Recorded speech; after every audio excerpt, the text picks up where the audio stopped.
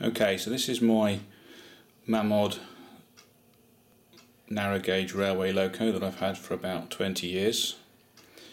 I'm in the middle of taking it apart. I'm going to fit a new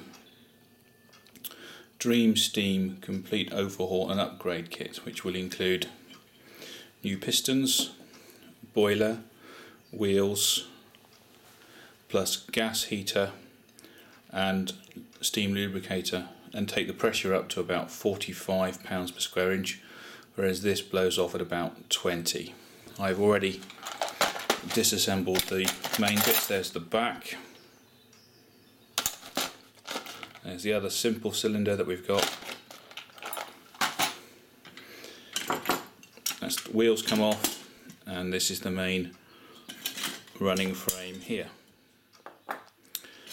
So once I get the new parts, which will come on Monday, I shall then talk through fitting of those. That's the main frame there, standard reverser, drawbars, etc.